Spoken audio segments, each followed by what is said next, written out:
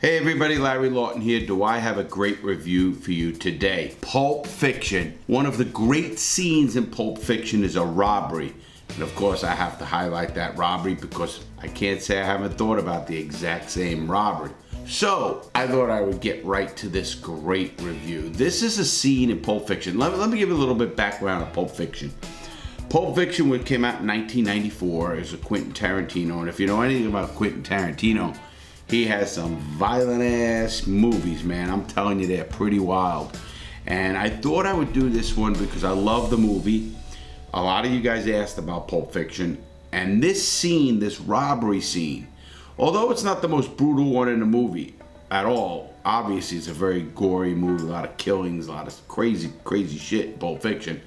But this scene is the one where these two people try to rob a diner with Samuel Jackson Travolta in it, and it's really a good scene. But you know, even the movie itself, you know, I did some research on the movie just to find this out.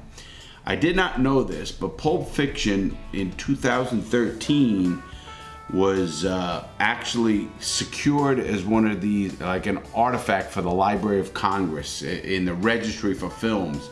It's one of the best movies. Some critics consider it the best movie ever. It's kind of a dark movie. It's kind of hard to figure out because it goes all over the place. I couldn't believe they listed it as like a dark comedy. I didn't get any funny shit out of it. I mean, it had some funny lines, but man, I didn't get where it was a funny movie. Not at all did I see that part of it. But what do I know? I'm just here watching the movie. So, and I watched the movie again. I love Pulp Fiction. You know, the violence doesn't bother me, violence. I know people crazy think that in movies, you know, it just doesn't bother me. Maybe that's just my makeup or not. So we're gonna get into this scene. Let me set the scene up. The scene is the restaurant robbery. These two people want to rob a restaurant, and here's they go about doing it. I'm the kind of, you know, critique their robbery. See what happens here. Everybody be cool, this is a robbery!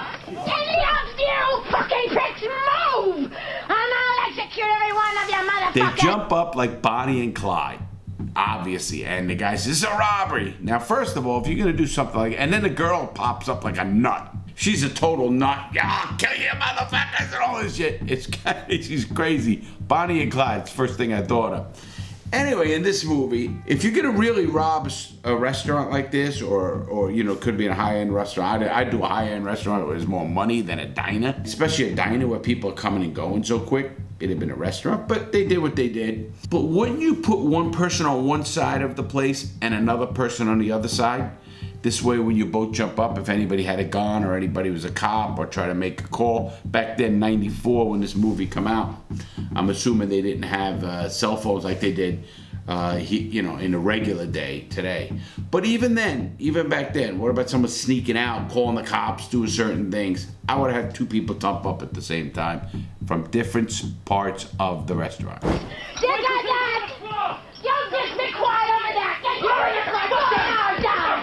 Just take whatever you want.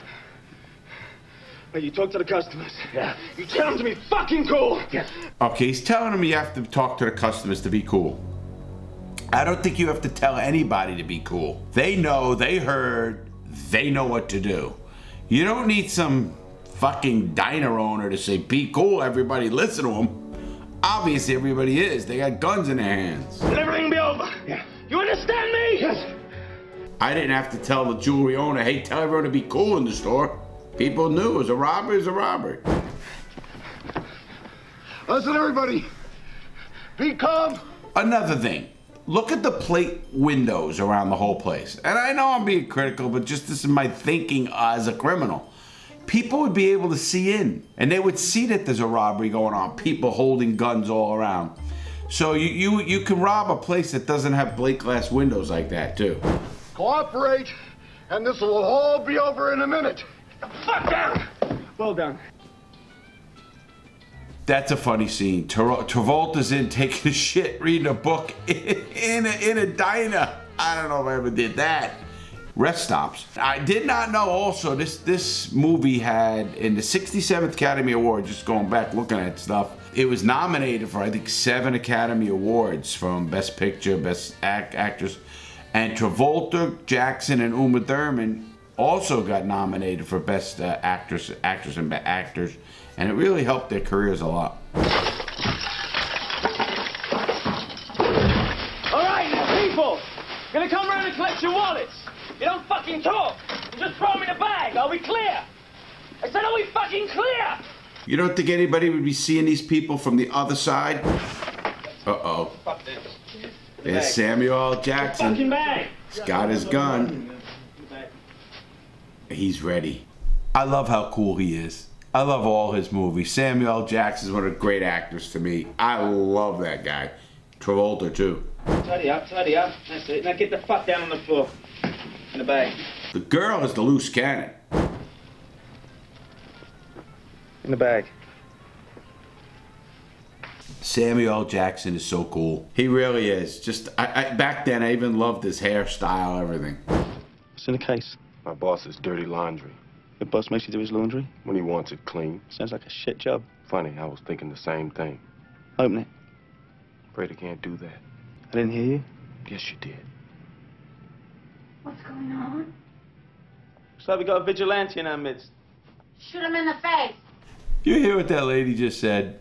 Looks like we got a vigilante in our mix, and the lady says, shoot him in the face. She's a tough, crazy bitch, that one. But, again, it's a movie.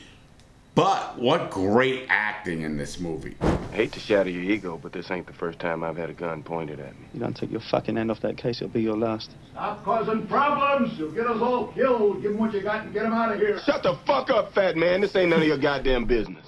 I love him. Shut up, fat man. This is none of your business. He is just so cool, and obviously the acting in this and the part is just great. I know I'm saying it, but it's a great. I love this movie. Be cool, honey bunny. Be cool. No problem. Honey bunny, he calls her. Now, I'm going to count to 3.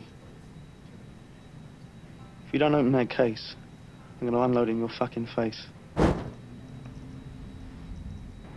God damn it, what is it? You let him go! You let him go! Let go!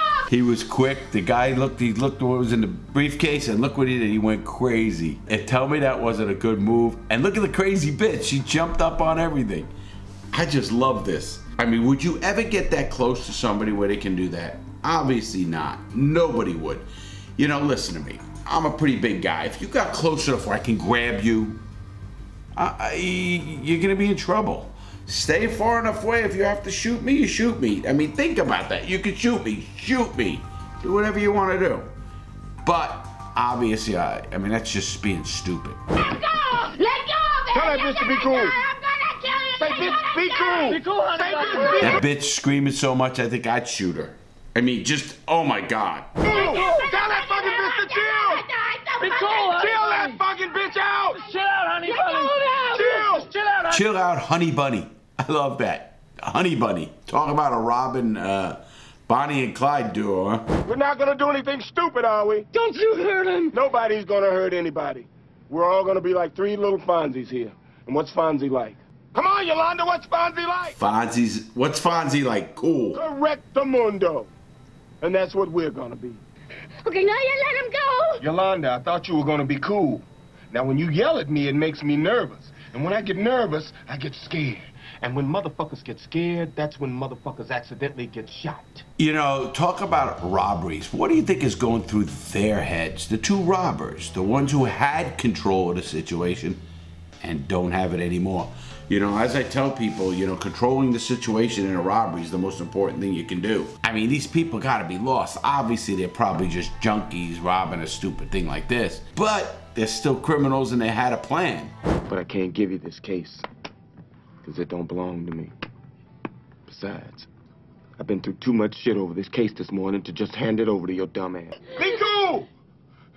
Yolanda, it's cool, Then baby. Travolta comes out. They got they got 1 gun against 2. If they want to take this girl out, they can do that in 2 seconds, obviously. And these motherfuckers are killers. You saw some of the scenes. And if you haven't seen Pulp Fiction, besides this scene, you gotta go see this movie. It's a classic. It's kind of violent though, but it's a classic, classic movie. It's cool. We still just talking. Come on, point the gun at me. Point the gun at me. There you go. Now, Vincent, you just hang back and don't do a goddamn thing. Tell her we still cool. Still cool, honey bunny. How we doing, baby? I gotta go pee. Tell me that wasn't a great line. How you doing, baby? I gotta go pee. Trust me, man, some shit goes crazy.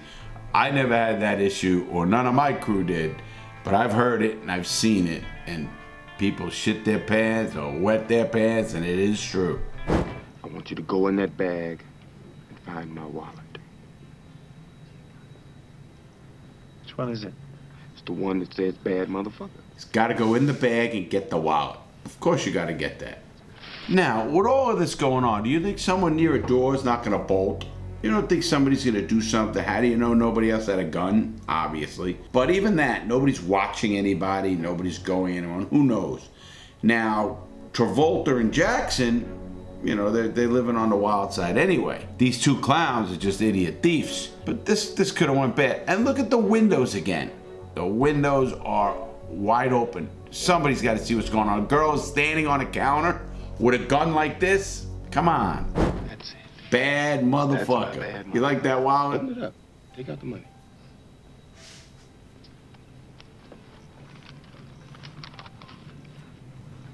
Count it. He's got to be thinking he's going to die. Guy tells him to take out his money. Now, I ain't giving it to him, Vincent. I'm buying something for my money. You want to know what I'm buying, Ringo? What? Your life. I'm giving you that money so I don't have to kill your ass. You read the Bible, Ringo? You know, it's amazing how he now is going to go into quoting a Bible. I'm going to go into it in a minute. The path of the righteous man is beset on all sides by the inequities of the selfish and the tyranny of evil men. Blessed is he who in the name of charity and goodwill shepherds the weak through the valley of darkness, for he is truly his brother's keeper and the finder of lost children. And I will strike down upon thee with great vengeance and furious anger those who attempt to poison and destroy my brothers. And you will know I am the Lord when I lay my vengeance upon you. He just quoted the Bible. It's funny because even myself, I remembered passages. Matthew 16:26. What does a man have if he gains the whole world but loses his soul? Think about that one. That's a lot of criminals. I also did other passages that I can't go into right now. But it's amazing because usually people who can remember that kind of stuff were in prison. A lot of people who went to prison have to read the Bible because when I was in the hole, all I got was a Bible or a Quran or a Torah or spiritual books from Buddhism. And I used to get those books and read them while I was in the hole. And I'd read them multiple times. I read the Bible 5 times cover to cover as a book. That's when I learned how much violence is in the Bible, how King David killed 5,000 people, killed his best friend, bedded his best friend's wife and all that. Anyway, just showing this is what made this whole entire scene and everything so cool. I mean, it hooked me. Maybe it means you're the evil man and I'm the righteous man.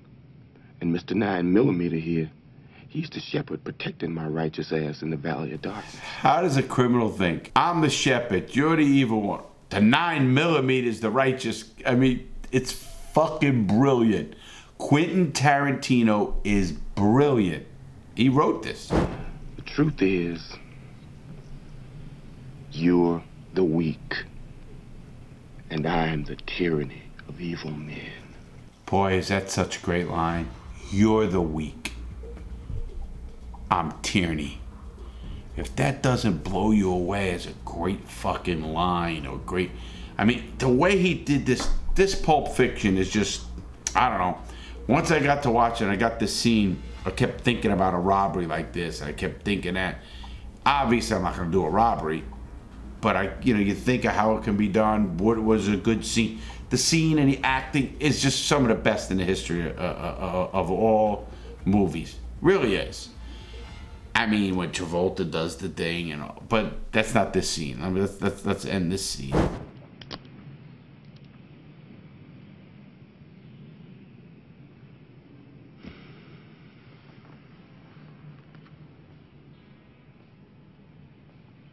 Go. They let him go.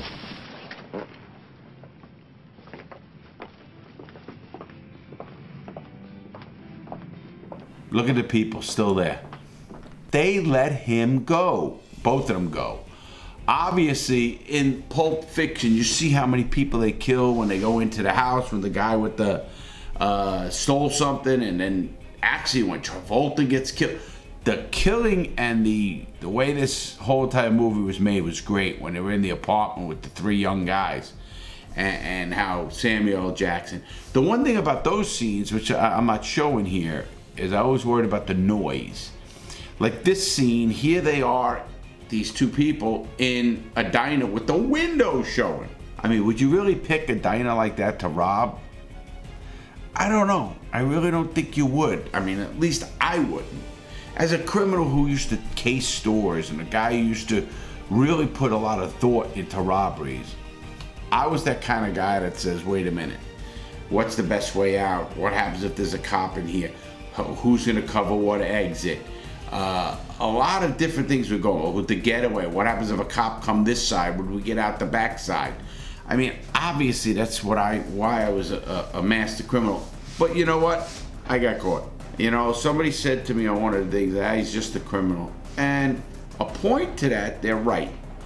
I know I'm not just a criminal. I was a master criminal. I was very successful for a long time.